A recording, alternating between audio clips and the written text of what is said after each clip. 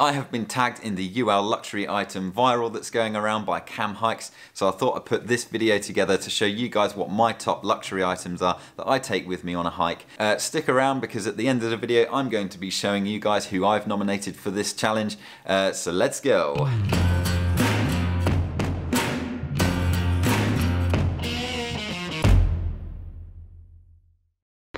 Hello long distance hikers and long term world travellers, Russ here bringing you the best tips and inspiration for hiking around the world. Okay, so the first luxury item that I take with me on all of my backpacking trips right now is my Canon M50, which I'm shooting this video on now. I bought it in the John Lewis outlet here in Swindon for about £650, so it was a really good deal. It comes with an 18-150 lens, so it's got a really good zoom on it. It isn't the lightest of cameras when you compare that to my Sony RX100. This thing comes in at 387 grams. So I am compromising a little bit of weight for some superior image quality and that beautiful zoom lens that I just love using. Another really good thing that this camera has that my RX100 doesn't is a hot shoe and a mic input, so I can get some also really superior sound quality because I can put an external mic with a windshield on there, because I really hate that wind noise and disturbance that you get on smaller cameras, especially even on your phone. So again, I am definitely compromising on weight and really want this really good camera because I absolutely love making videos for you guys. Okay, so the second luxury item that I take with me on my hikes is of course the microphone that is sat on top.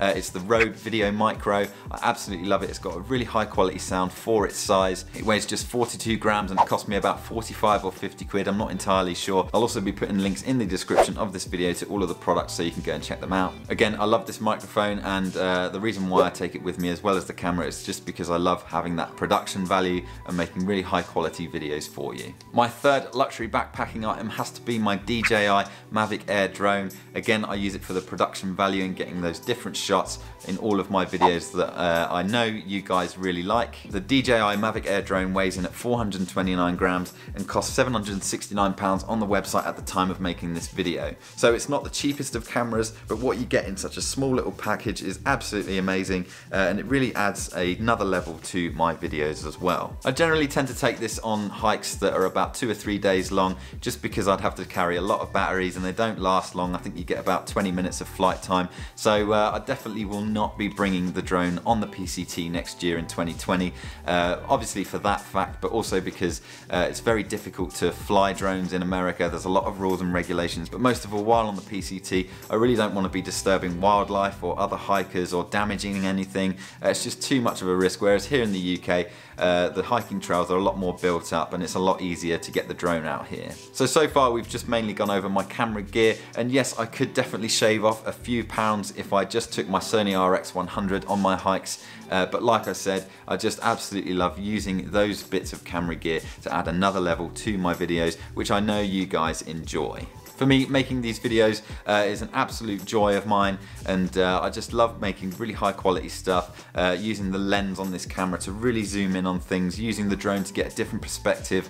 I just love making the videos as well, so when they go into post, I enjoy seeing what shots that I've taken and stitching them all together and uploading them to YouTube. It's just one of my absolute passions. So yeah, I'm definitely sacrificing a lot of weight to add the camera gear in, but it's worth it for me. Okay, so my fourth piece of ultralight luxury backpacking gear has to be my Katabatic Gear 30-degree down sleeping quilt. It is definitely one of the more pricier things in my kit list at $340 at the base price, but it only weighs 496 grams, so it's super light. A sleeping bag or a sleeping quilt is definitely one of the more essential items of any hiker's kit list, but because of the price of this thing, because of the weight and the quality of the materials are so good, I would consider this one of my luxury items. I could have always gone for a much cheaper sleeping bag, I know that, but I just wanted the best. So yeah, that's why I'd class it as another luxury item. Okay, my fifth and final luxury ultralight backpacking piece of kit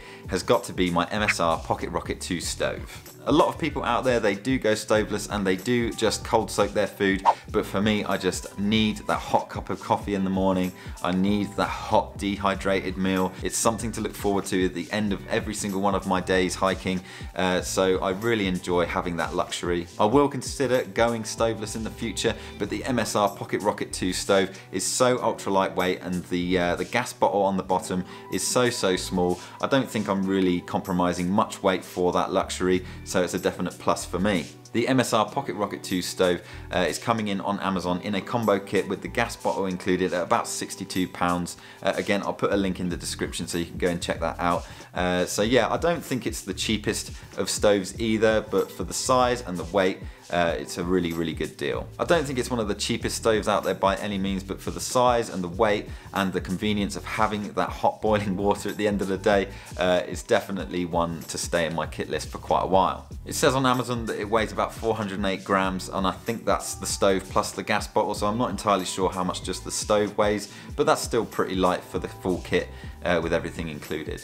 Okay everybody, now it is time for my nominees. I'm nominating these people because they're always commenting on my videos and always viewing. They've been subscribed to my channel for quite some time now, so thank you all very much for watching, and I'm really looking forward to hearing what your luxury backpacking items are. Okay, my first nominee is Ben from Londoner Outdoors. He really likes his wild camping and has some really cool kits, so I can't wait to find out what your luxury items are. My second nominee is Jody from Jods Harrison. On his channel he does a lot of walks around the Southwest Coastal Path, which is a hike that I'm really looking forward to doing this year, which is 630 miles, and he's done a lot of sections of that, so I'm really looking forward to seeing what your luxury items are as well. And my third and final nominee is Brad from Northern Peak. He lives out in the Pacific Northwest in the USA and does a lot of exploration videos and focuses a lot on camera gear, so I'm really looking forward to seeing what your luxury items are as well. I will be putting links to all of those guys' channels in the description below, so do check them out. Hit that subscribe button so you can look forward to seeing their luxury items. Ben does some really technical wild camping stuff and has a lot of different gear, so that's really interesting.